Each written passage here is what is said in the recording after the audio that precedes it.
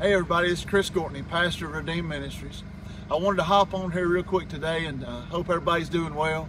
I wanted to tell you thank you for showing up and participating in the resurrection service this past week. I hope every other church in the county and everybody that's viewing this was able to participate in some way or another, whether it be with your church or by live stream or however it was. I hope that you had that opportunity.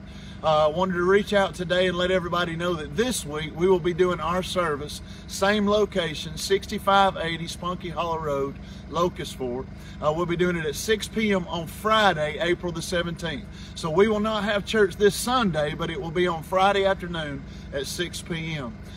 Since we're telling you this tonight, we want you to know for everybody that's been calling or texting, asking about our services, we're going to try to do a video every Monday afternoon, and we're going to pick whatever day the weather is going to be agreeable with us, and that's the day we're going to have church. So we want to let you know that every Monday moving forward we'll be doing a video and letting you know when we're going to have service.